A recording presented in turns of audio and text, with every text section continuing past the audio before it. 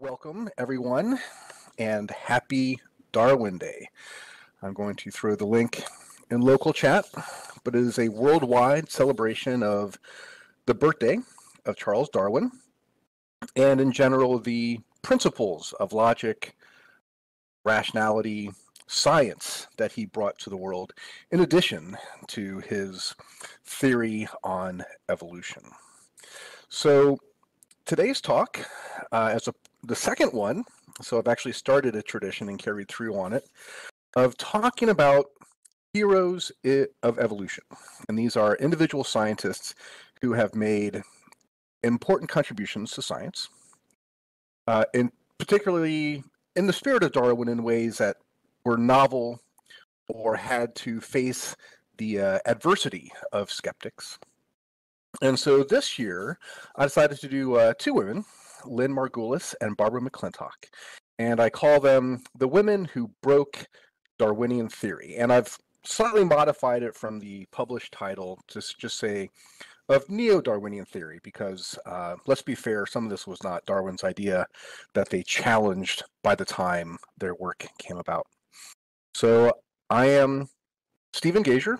I have a PhD in molecular genetics and cell biology, although here in Second Life I am Stephen Zootfly. So without further ado, I will be structuring this talk like I do before, of a brief introduction of Darwinian theory, and then talk about the women in science in this case, and then a little bit about their impacts in the long run. So the Charles Darwin, the publication of On the Origin of Species in 1859 revolutionized the idea of the origin of where all the species came to be on the planet and how they fit into a model, a scientific model, of why they're there and why they look the way they do. And his primary novel idea was that there's this adaptation to the environment, which again other evolutionary theorists have been positing as well, that species, organisms have features and characteristics that make sense for what they're trying to do, either as a predator or as prey or for mobility. But his additional unique theory that came to this was the idea of descent with modification. And that is the idea that the inheritance pattern is encoded within the organism in some way and then passed on. And that these traits are not adapting to the environment, but that there is a selection mechanism, a sorting, as it were, that's based on the environment impact on the organism. And this is commonly summarized in many textbooks, and that's what I have here, are these dual ideas that you have individuals in a population where whatever this inheritance characteristic is has some degree of variability. And the idea that organisms vary is as obvious as looking around you in the room. And then the other key part of this is that because of the dynamics of giving birth and offspring, is that you can have more organisms than you expect. And so when you think about, for example, fish lay hundreds of eggs. When you think about insects lay hundreds of eggs. And even when you think about slow breeding organisms such as humans, that our generation time is such that we overlap. We have grandparents, even great-grandparents. And so even if you only have two children, if two people have two children, you're still increasing the population size.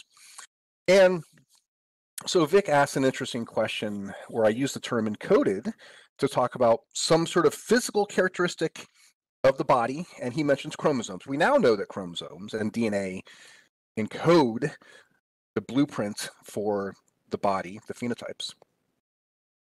Back then at the time, they didn't per se know. A lot of Darwin's work at the time was contemporaneous with microscopy, looking at these bodies of things that move around in cells. But it wasn't really until, and I'll get to this, the influence of Gregor Mendel and talking about rules of inheritance, where they really started to come to understand the physical aspects of the blueprints for the body. And then, so the inference that Charles Darwin was making from these two pieces of information is that if you have variants within a population that have the ability to not just, people talk about it being survival, but it's not so much survival as much as their fecundity. That is, how many surviving offspring they leave in each generation. And that over time, if you have these variants that are successful from a population perspective, then they can change and they can come to predominate, and it can actually change the population. And so over time, this can lead to new species. And this was summarized in a diagram, the evolutionary tree, the idea that as species and individuals vary, they branch off and become recognizable individual species. And of course, one of the key features of a species, the definition is that they can't interbreed, or they're a breeding population in and of themselves. So Max Chatnoir mentions that Mendel's work was published in 1865, and that, in fact, Darwin had actually seen, I think, a preprint of that before he published On the Origin of Species. But it really, the problem with Mendel, and the thing that is hard to appreciate, is his work was actually rediscovered in the early 1900s. And so it wasn't until some 40 years later where his impact was, early 1900 itself, okay, that his work was really then widely disseminated, and people started to synthesize that with Darwinian evolution. So, and this idea caught hold among the scientific community and was really revolutionized the way people thought about the origin of species and how we can represent and understand biology on the planet. So, and mentioning Mendel, I just want to briefly mention that the main idea of inheritance he had is that these features of organisms, and let's just take the example of petal color. So you can find species that are always purple, or sorry, individuals within a species that are always purple, find some that are always white, and these are called true breeding. If you cross them, you don't get a blend, right? This was one of the things that people thought, oh, maybe blending is how genetics works, but they don't blend. You actually get one or the other. And then if you actually go back and then rebreed these with themselves, that 1/4, this very specific numeric representation and fraction, 1/4 of them uncover this recessive phenotype again. And so I don't want to go through all the details. And again, I hope most people are familiar with the basic principles of Mendelian inheritance. But the key thing here is that the coding of phenotypes, of physical characteristics, are discrete and they follow important rules, and that there are patterns of inheritance that are important. Now, one thing that's important to recognize about Mendel, and this is in the next slide, he purposely picked very discrete, true breeding phenotypes that could be well characterized by the math that he wanted to do, and using P as an organism. And I want to just make one key point about this, is that this does not, Mendelian inheritance does a very good job of describing the behavior of chromosomes. And that of the 7 characteristics he picked, they all acted independent of each other. And so this is the principle of independence inheritance, where the 1/4 math that I showed you about this dominant versus recessive in that 3rd generation was true for every one of these, and they in no way influenced each other. So the idea here is, if you think about flipping a penny, the fact that you're also flipping a nickel at the same time, they don't influence the probability of what you're going to get against. So what also came to the forefront, and again, in terms of understanding inheritance patterns and the discreteness by which this happens, started to change in the early 1900s. And this was using the model organism of the fruit fly, the genus Drosophila. And this is in the lab of Morgan and Hunt, where what they were recognizing is that if you think about some of these characteristics and patterns and phenotypes you can look at, this independence was not always true. And that, in fact, sometimes the same phenotype would always be linked. They would always come together so that the progeny would say if they had yellow pea pod, then they actually always had, or high frequency had, the purple petal. And so this argued that they were not independent. And what we know now is that chromosomes, these large bodies of DNA and sequences, encode genes, and that if they're close together, they actually are physically linked. And the things that make them independent scales by distance. So the closer two things are together, the more they're linked, the farther away they're not linked. Now, what was the really important insight from this work is that you could create quote unquote maps of where genes are relative to each other by looking at recombination patterns. And so in those very rare cases where a yellow pea pod would actually be inherited in offspring with a white petal, and the frequency at which you could describe this is something that you can help make these maps. And in fact, you still call this genetic linkage map in the distance, the unit of that is the Morgan. And so what this now you could do is combine this at the time with the idea that if you looked under the microscope and you isolated chromosomes from individual cells, and you also did this during meiosis when chromosomes are duplicating and making copies and then making gametes, i.e. the eggs and the sperm, or say ova and pollen, that you could see these things lining up. And these are the physical markers of passing on genes and inheritance. And this whole idea that things are linked is because they're physically next to each other on one of these bodies. And so this was kind of the state in the early 1900s where we could now really understand population genetics. We had phenotypes to measure this. One could bring statistics along. And one had a sense that between the combination of understanding Darwin and understanding mutations and allele variants, that you could really explain the vast majority of evolution. And so this movement was termed neo-Darwinism, this combination of genetic patterns of inheritance as well as Mendel. And the idea of chromosomes being hard, fixed physical characteristics of organisms and genes being something akin to beads on a string was the predominant idea. And what I'm going to do is describe two things that really broke this theory from two pioneers in science, Barbara McClintock and Lynn Margulis. So I'm going to start with Barbara McClintock. But any questions about basic Darwinian theory and kind of this neo-Darwinian fusion at the time? I mean, one thing to be aware of is some people, even today, refer to what we now call the modern synthesis of evolution as neo-Darwinism, as if it's the new Darwinism, but it's actually a term for late. Yeah, Tagline mentions, I guess the late 19th century, they really started to develop mathematics more, and that's really, I don't think it. When was Dobrensky, Max? Do you know? Was that 1930s or 1920s?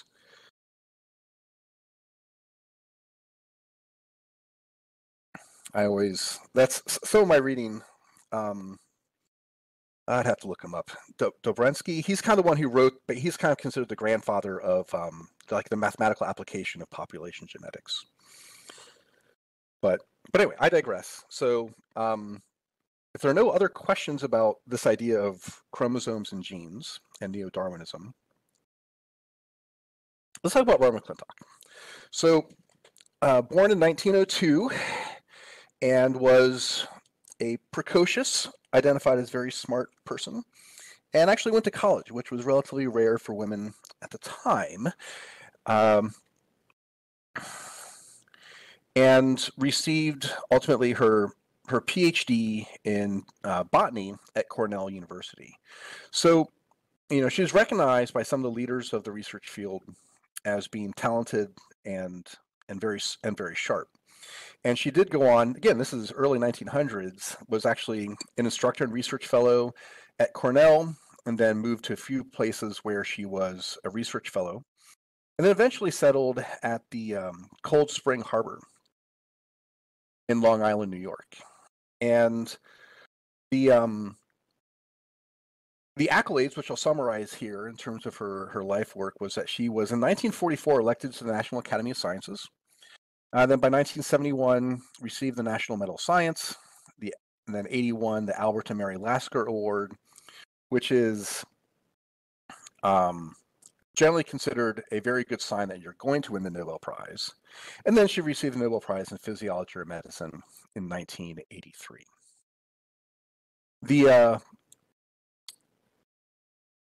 The award was for, well, I'm going to talk about jumping genes or transposons.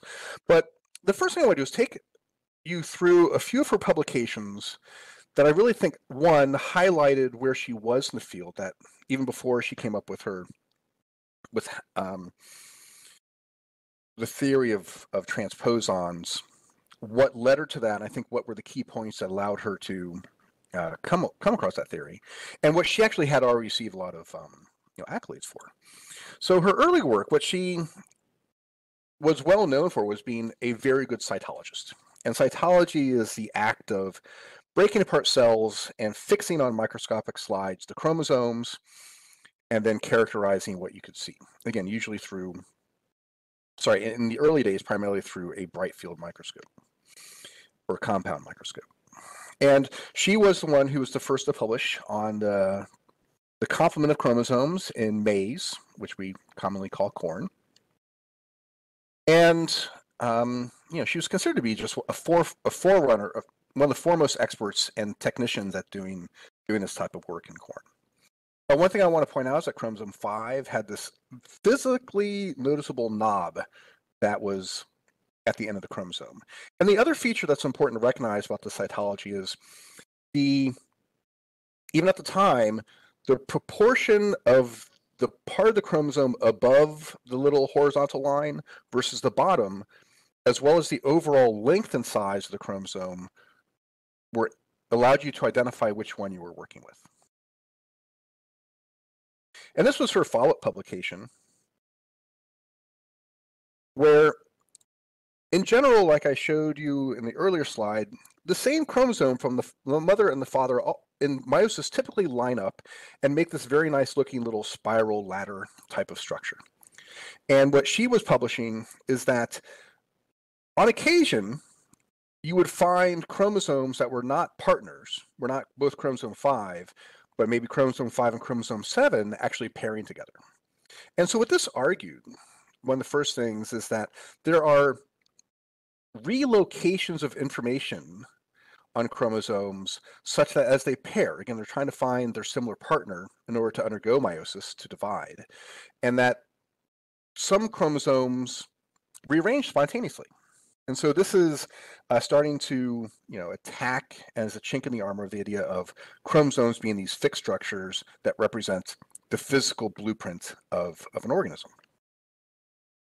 And what she was also the first to characterize was this idea that genetic recombination, these things that we observe in, say, fruit fly, actually represented the behavior of chromosomes. And so her paper, A Correlation of Cytological and Genetic Crossing Over in ZMAs, was this taking advantage of the fact that you had this knob and then genetic information that in the offspring and the crosses, you could correlate the knob to particular genetic information.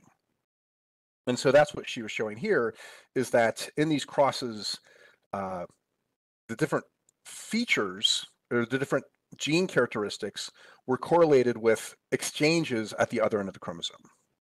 So again, these are papers that even I find daunting to read, so I don't want to go through the details, but this was the key point from this, is that this was very early evidence that chromosomes and their dynamics represent the genetic information.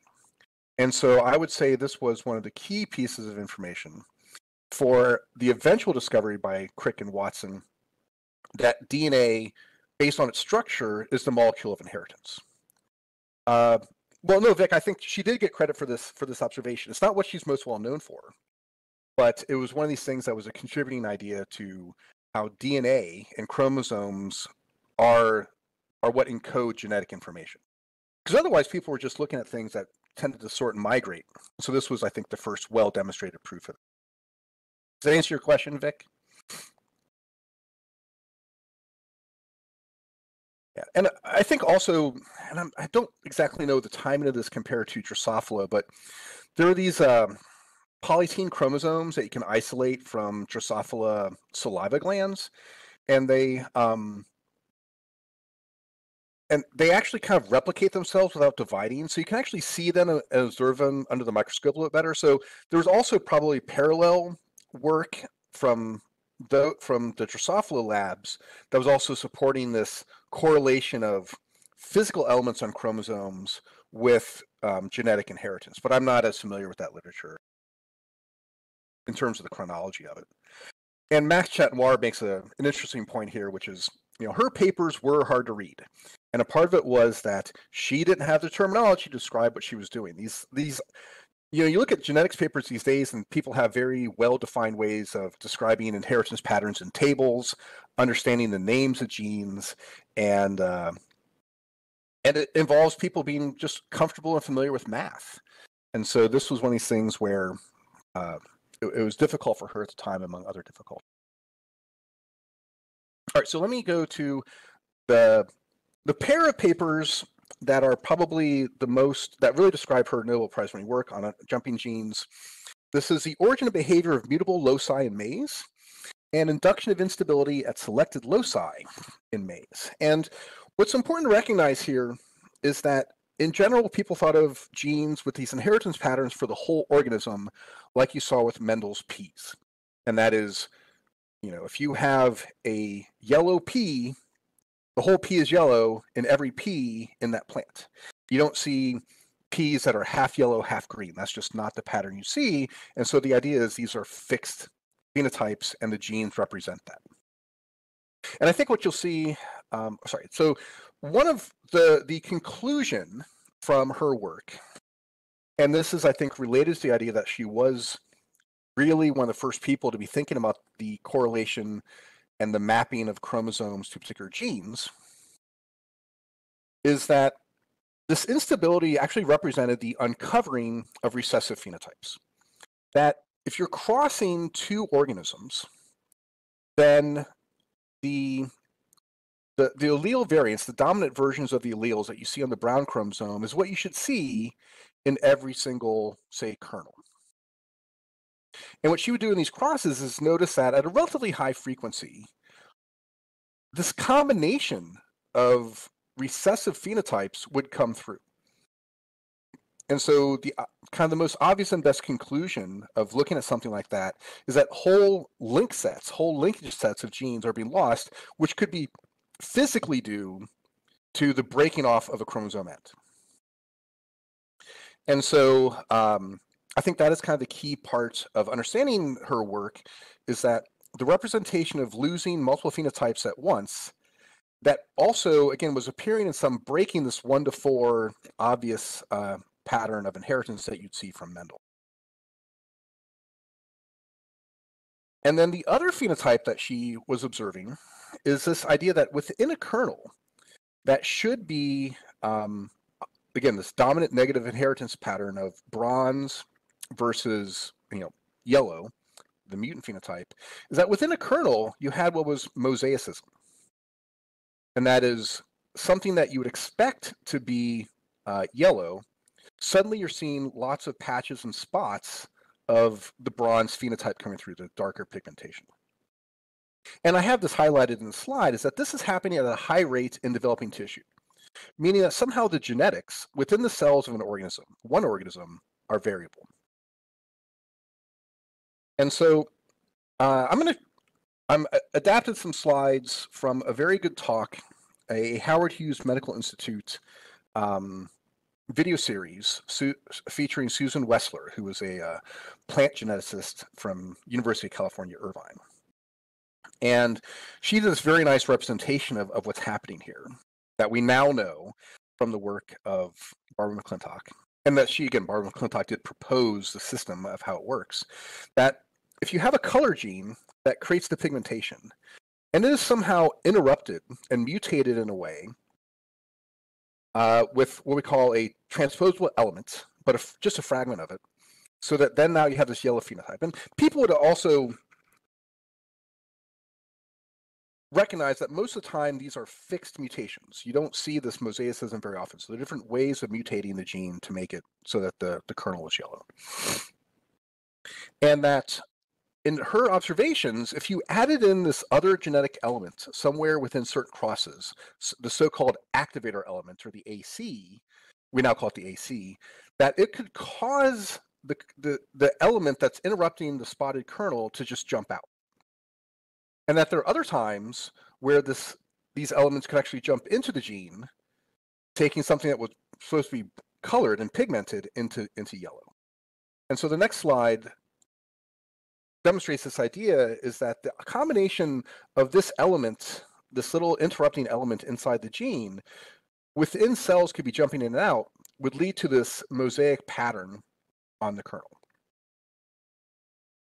And that in some cases, when this activator is, activating the DS element, the dissociator, instead of it sometimes just jumping in and out of the gene, what would happen sometimes is it would break the chromosome so that you would lose that fragment and uncover multiple phenotypes at one time. And so, again, her work described this model in which elements that are within the genome are dynamic, that they can be jumping in and out of genes, and that there are other controlling elements that allow those to work. And again, complementary with other work at the time, where you could identify repetitive elements in genomes using some basic chemistry, but you couldn't identify exactly where they were or what they were. This idea of repetitive elements in genomes was basically, she was the first one to come up with this idea that they're in elements, that they're in genomes, they move around, they can contribute to genetic variation. And that this basically breaks the idea that within any sort of cell from an organism that you have this fixed phenotype as the organism develops. Again, the idea of having these mosaic kernels is explained by different chromosomes within an organism being different from each other. And Vic asked the question, is this epigenetics? This is not what we would call epigenetics. Epigenetics is the modification of DNA that changes the transcription, the expression of genes, without changing the underlying sequence. And so what transposons describe is actually changing the sequence of DNA because you are inserting or excising these elements from within a particular spot. So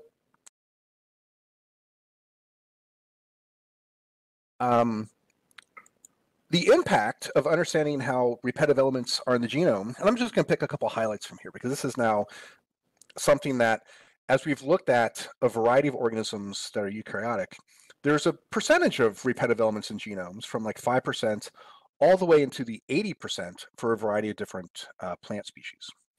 And so, when it comes to human diseases, we've identified active elements that we have now identified where in 124 different cases, they've contributed to inherited disease. And there are lots of groups who are taking advantage of the mobility of these elements in order to try and modify genomes.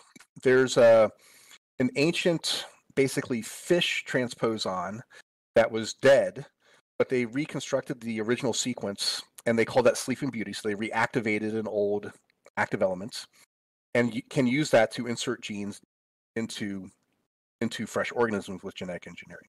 This is work from University of Minnesota. That's just amazing. So now one thing I'll just mention though is that a lot of McClintock's very forward-thinking idea of why this would be the case, why would you have elements jumping around, was proposing that these are regulatory controlling elements for gene expression. Now, I'm going to talk about this a little bit more later, but that was something where, in general, as a general rule, that is wrong. And it was something that she promoted and very strongly thought made sense. And I'm not disagreeing with that proposal. But ultimately, as the science came through, these elements are generally just considered to be selfish genes that they tend to be these autonomously replicating sequences that, again, according to how evolution works, are just trying to replicate and survive how they can. But I do want to point out that as we understand the vertebrate immune system, and so you guys know about antibodies and probably have heard of B cells and T cells, which again are the source cells for leukemias, again, a type of, white blood cell cancer, is that we have to be able to adapt to basically any type of organism invading us. So we do this thing where we recombine gene segments of immunoglobulin genes, the things that make antibodies, in a way so that we have this incredible variability for them with which to work. And so the fact that it works this way is due to an ancient transposon system. And that is the RAG1 and RAG2 proteins used to be their own transposon and had these little tag element sequences that could cause this recombination. And so when you think about how antibodies are made and you're taking the different segments and recombining them into one final gene, which is what's demonstrated here on the left-hand side, that this recombination of gene fragments to a final gene form is basically the acceptation of a transposon to do. So this is just an amazing example, and that while it's only a limited example in terms of genetics, it's actually a really important example for us to survive on this planet. Okay, and again, had a question from Tagline about Down syndrome and about whether that's related to transposons. Again, I'm not familiar with any particular ones. Down syndrome is typically due to having 3 copies of chromosome 21 in humans. But you can imagine there might be certain types of recombinations where you get partial duplication. But you have trisomy for parts of it, maybe due to recombination between repetitive elements. Okay, so let's move on to Lynn Margulis. And again, she a little more recent than McClintock, where Chicago, she went to the University of Chicago, again, my graduate alma mater, with a master's degree in zoology and genetics. And then she got a PhD in genetics from UC Berkeley and joined the faculty and then became a distinguished professor at the University of Massachusetts. Now, the majority of her scientific work that I'm going to describe was in the 1970s, late 1960s. But again, by the time near the end of her career, she was recognized with the National Academy of Sciences medal in 1983. Again, the same year that McClintock won the Nobel Prize.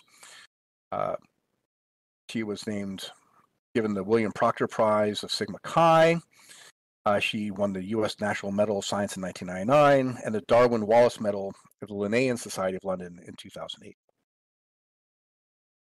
So her primary challenge to neo-Darwinian theory was this idea that when we think very far back in evolution, let's go back about 1 billion years, that the eukaryotic cells, again, eukaryotic cells are ones that are complex and larger, that we as humans are eukaryotes, that those very early eukaryotes were the result of fusions between other smaller organisms, or at least in terms of key characteristics.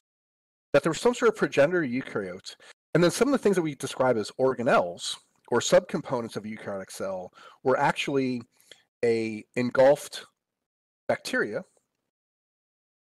and that it eventually just took up residence inside the cell because it provided some sort of beneficial adaptation. And so this is from her original work. She actually also talks about the flagella and the centriole as probably one of these things as well. But the legacy that's largely left behind, that's supported the most by the scientific literature, is that chloroplasts and mitochondria are formerly bacteria that took up residence in. So again, I don't want to go through this entire diagram because it's very complex and doesn't quite make the case I want to make. But in this article as well, She provides a framework for understanding how to understand whether something was an engulfed organism that took up residence. And this had to do a lot with, and the best criteria was actually isolating DNA and saying, hey, look, the DNA in this organelle is related to bacteria that do a similar function. And then other aspects of this that you could characterize over time would be the metabolism of the cells, maybe the structure of the cells, the life cycle of the cells versus organelles, and any other sort of common phenotypic traits. And so here's a representation of chloroplasts and mitochondria. The role of chloroplasts in plants is to basically make chlorophyll and take that chlorophyll and convert it into basically usable chemical energy. So ultimately making sugars, so that the benefit to the organism is that you can take a physical property, a physical element that is sunlight, and then convert that into something you can use within organic metabolism. And of course, that's beneficial that you're just getting sunlight from the outside environment, so you always have this net surplus of energy available as compared to trying to grow and use up that energy in the body. Again, chlorophyll being green is one of the most recognizable aspects of plants. And also, again, single-celled organisms that also conduct photosynthesis, including blue-green algae. And then the other organelle here is the mitochondria. And the mitochondria is responsible for the very efficient oxidation of chemical energy to make carbon dioxide and water. But the amount of usable energy one gets from mitochondria is basically 18 times as much as you would from what we consider just basic chemical metabolism. That is anaerobic, in other words, does not use oxygen. So again, one of the key things about this conversion process is that mitochondria convert sugars plus oxygen into carbon dioxide and water, and a whole lot of usable chemical energy for the organism. Now, the reasons, within the context of the cell in this diagram here is this is an example of a kind of generalized plant cell where you have the outer membrane, you have a large central vacuole, you have the nucleus that contains the DNA, and then also within that you can have tens to hundreds of chloroplasts or mitochondria. And so these are very small. And so Vic asked the question, when did mitochondria become part of cells, before or after cyanobacteria? So cyanobacteria came first because it's believed that the chloroplasts are specifically derived from some variants of a cyanobacterium. I don't have the phylogenetic background to understand that as well as I probably should. But that essentially the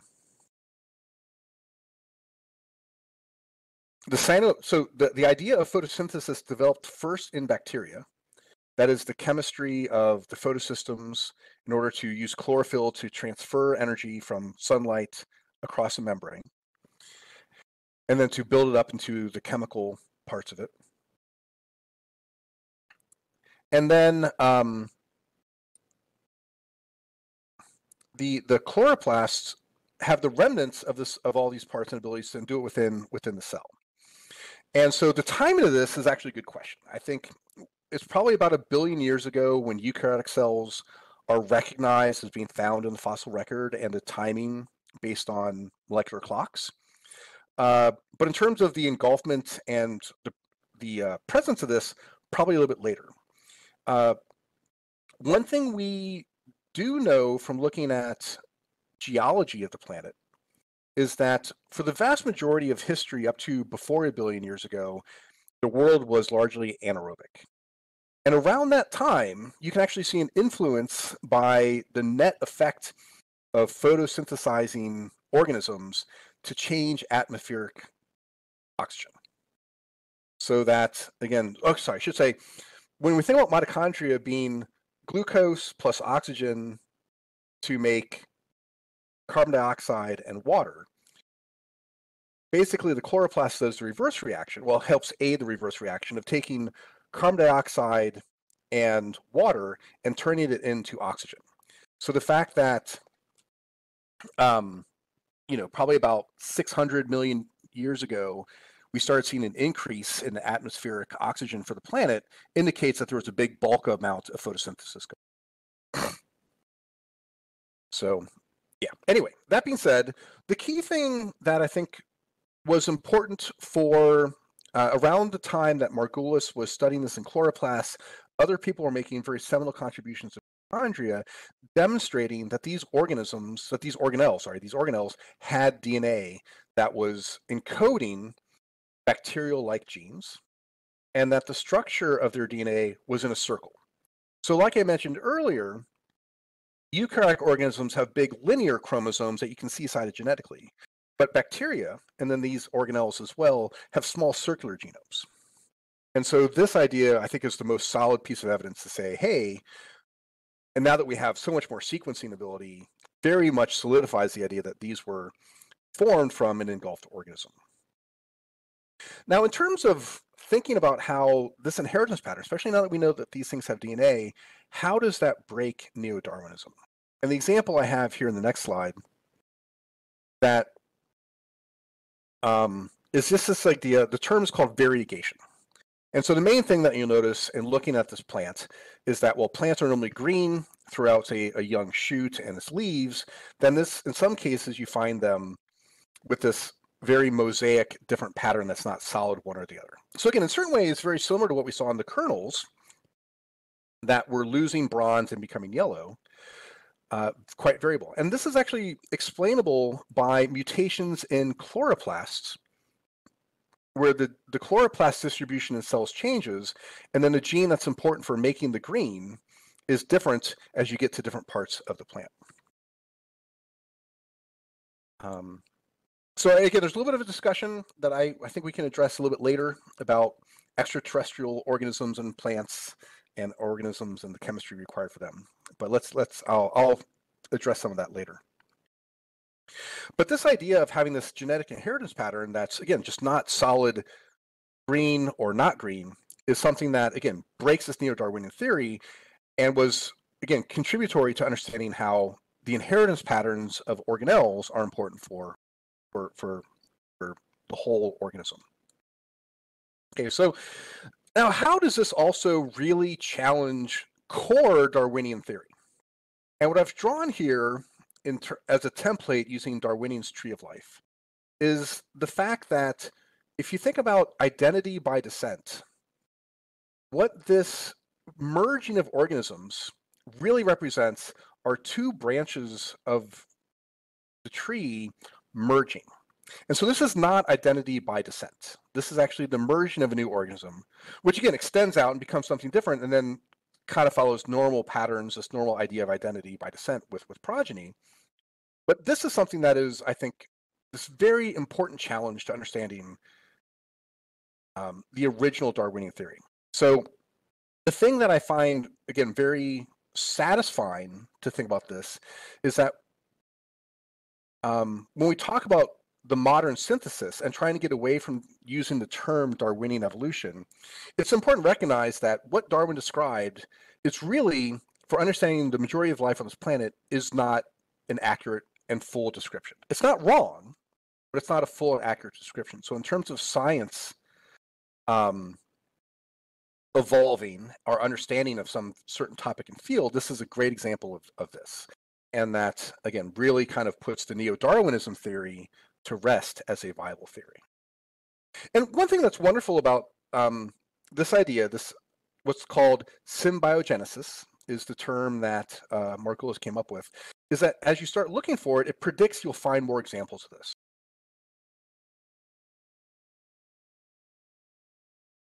And so this larger thinking that Lynn Margulis started proposing is that random mutation, natural selection are just parts of how evolution works. And that some of the big leaps forward result from the mergers between different types of organisms, this idea of symbiogenesis. Now, sorry, I should back up to the idea that organelles are due to this merging. We call that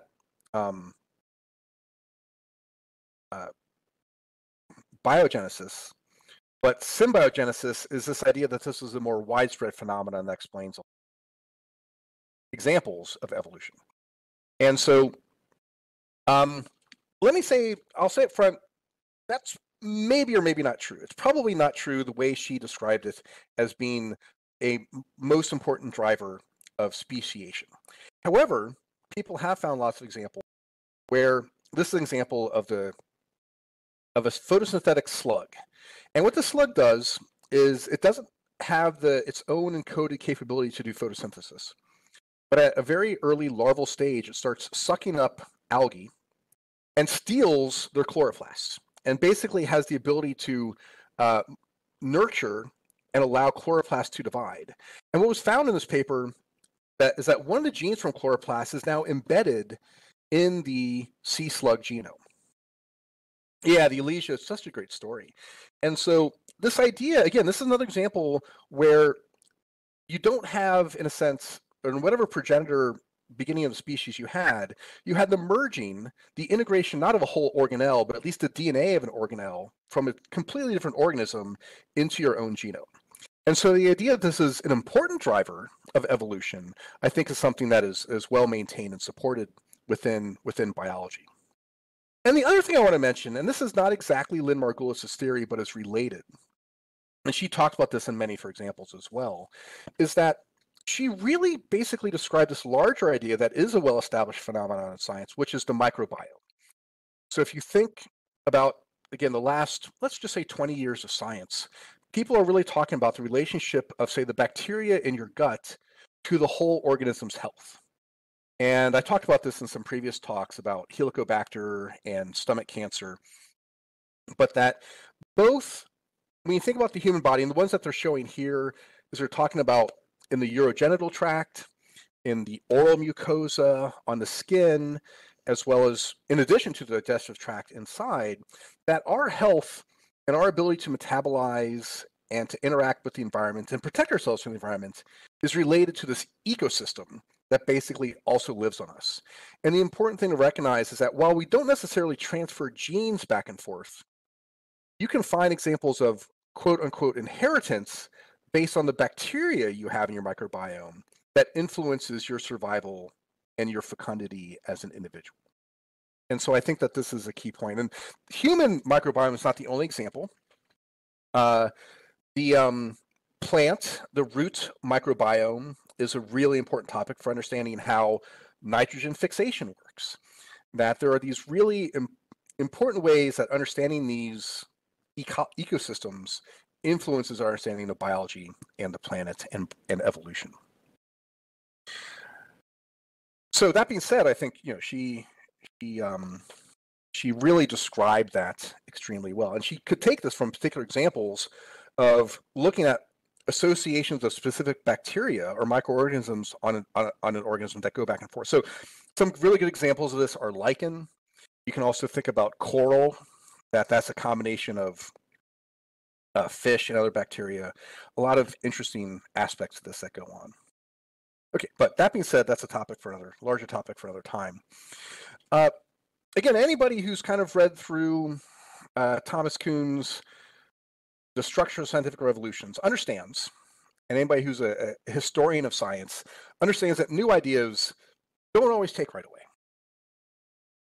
And so, thanks, Chantal. Yeah, so I actually had a chance to go to a CRISPR conference a couple years ago at Cold Spring Harbor, and this is where McClintock had her lab, and this is a building dedicated to her and her name, where she worked.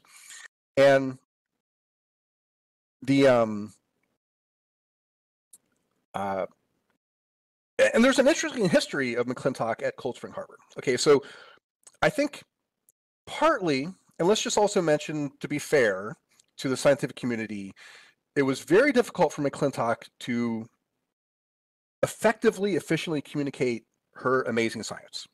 She understood it, and she could communicate it in scientific articles, but even then it was very hard for people to really understand something that was so new, and then also, just to be fair, very technically complex. And so this is an interest. So there's a biography written about Barbara McClintock called A Feeling for the Organism. I've read it. Great book, very well written. Anybody would enjoy it. And it describes in chapter 9 this important moment where McClintock wanted to convey her ideas at the annual Cold Spring Harbor Seminar Series, and people just were like, we don't get it. We don't understand it, and we're going to dismiss it. And so the chapter describes, again, two interesting things. It kind of describes her kind of retreat from being highly active at the social aspects of science. Again, part of science is being a member of a social community, and some of the ability to get your important science across relates to your ability to communicate and interact with people and to influence them. And then the other thing, it actually describes, the chapter does a very nice job of describing from other scientists' point of view. If you think of Einstein or Richard Feynman, that their brains were so advanced that they knew their stuff, and that trying to communicate that back down to even scientists who were brilliant but weren't familiar with it could have a lot of problems with understanding the science you're trying to get at. And I think, as a parallel within our own lives, have you ever tried to explain something to a 5-year-old where you know it so well that sometimes the stuff they say back to you is so funny because you miscommunicated in a way that you didn't think was a miscommunication, but to a 5-year-old is very different. So, I think that this is an important aspect of her science that, she really did become much more well appreciated as really, in a sense, other examples and other scientists described the same phenomenon. That the work in bacteria with the muphage, the work with alu elements in humans, the P elements in Drosophila really helped solidify this phenomenon, and then she was really the first and the basis for understanding it. And then so Lynn Margulis is a very interesting person in science. And first of all, this organelle theory of symbiosis, the idea that two organisms are living in a symbiotic relationship that ultimately turns into the merging into one single organism, was something that was met with skepticism early on as well, because that was just such a new idea compared to how we understood cells and the inheritance patterns, and this, again, contradicting Darwinian theory of identity by. Now, the second thing, of course, is that she talked about this idea of symbiogenesis, that this is actually a driving force of speciation in evolution, and that she really tried to argue against a lot of the paleontologists of the time, like Stephen Jay Gould, that fossils can't tell us much of anything about what's really happening in the microbiotic world, that you really need a microscope and other techniques to understand what evolution is really about. And again, as a general phenomenon, symbiogenesis does not function very well to say every new species is due to this type of event. And I think that that's one very fair criticism, that she was, in fact, wrong about that. That's been borne out by the science. However, find lots of very good examples of this. And of course, the microbiome being a way to influence inheritance patterns, strong idea too. And then the third one is just that she had this, from some of the readings and writings that I've read of her, she's pretty ornery. That she really didn't mince words, and she really, again, the way some people described it, like Jerry Coyne from University of Chicago, is that she really took the perception that she was right, and that you were wrong, and that it was really hard to challenge her ideas when she wasn't listening very well. So again, I don't want to judge too much of that because I haven't read through everything in detail, but I think that that's an important aspect of science, is that you do have this community where you're debating the ideas, and at least from my own personal perspective, it's very important to, I think, be ready to strongly defend a logical idea, but to not let your ego interfere with your commitment to it. So there's a very good essay, and again, I'll put together my link collection for the final upload for this in a few days. This guy is a tough bitch, and this is a really interesting article or book series by John Brockman, which is called Edge, which you'll find at edge.org, where he'll have somebody write an essay and then specifically invite other luminaries in the field to comment on it.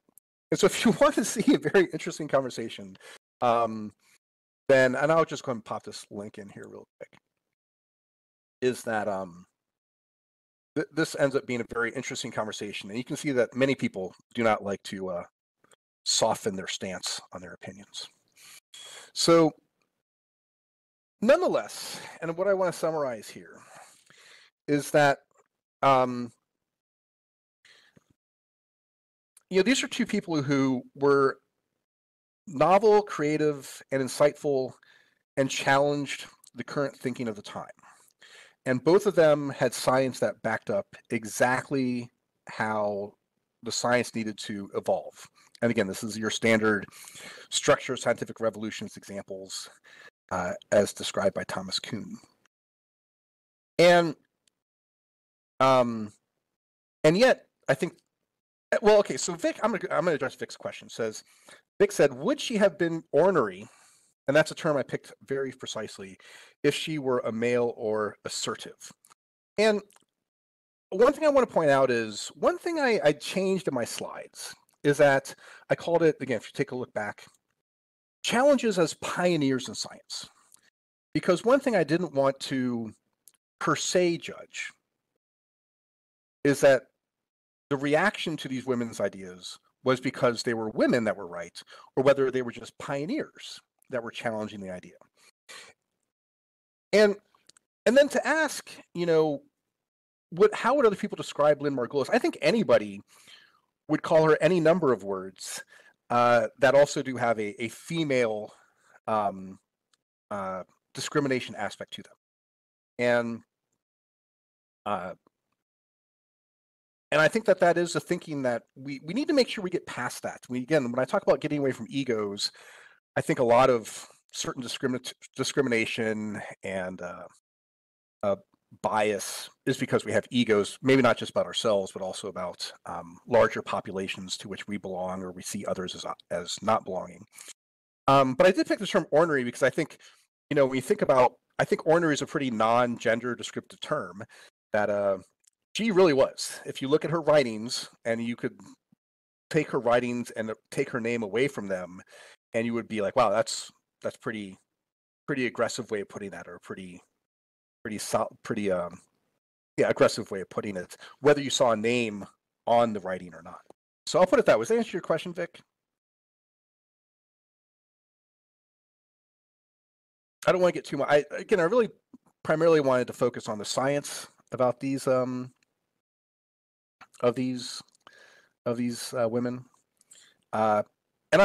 but I will admit that I'm quite sure that there was quite a bit of dismissiveness from some individuals within the scientific community because they were women.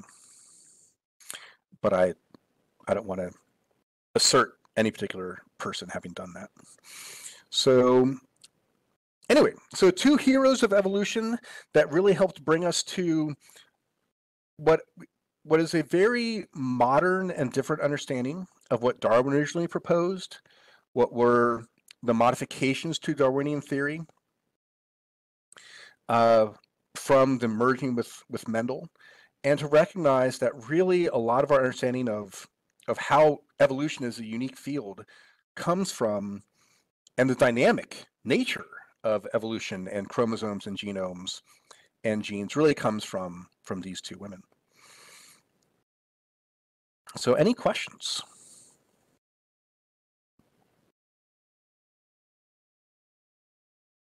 I would like to thank this small dedicated crowd of people coming out for Darwin Day. You can probably still find events in your area. It is an international celebration. Thanks, Max. Yeah, and one of my fields that I professionally was in and published in was retrotransposons, a type of transposon class. I'm very tempted to do that, to do a history of retrotransposition of transposons more dedicatedly. So we'll see. Maybe by the end of summer, I can put that together.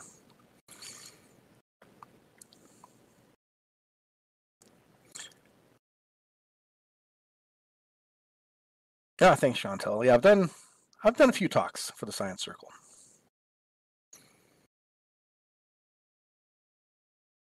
But any questions or any thoughts on modern evolutionary theory or anything else to just celebrate Darwin Day?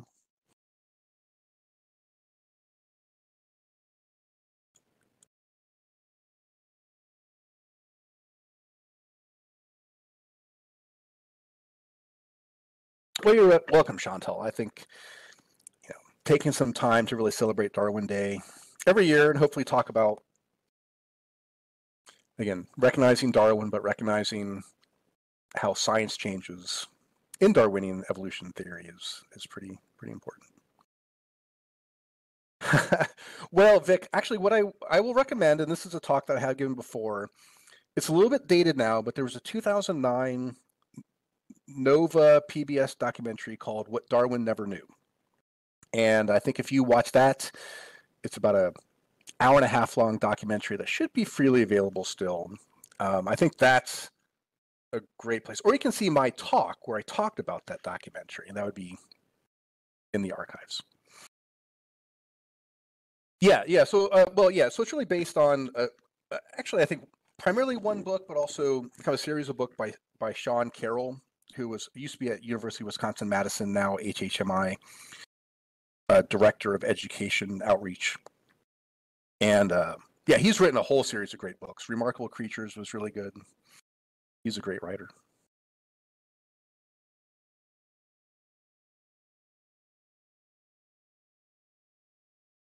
All right. Well, with that, I've hit 11:01, second lifetime. So I'm gonna go ahead and close my mic and maybe stick around for a little bit of local chat, but then I've got to get up and stretch, move around a little bit.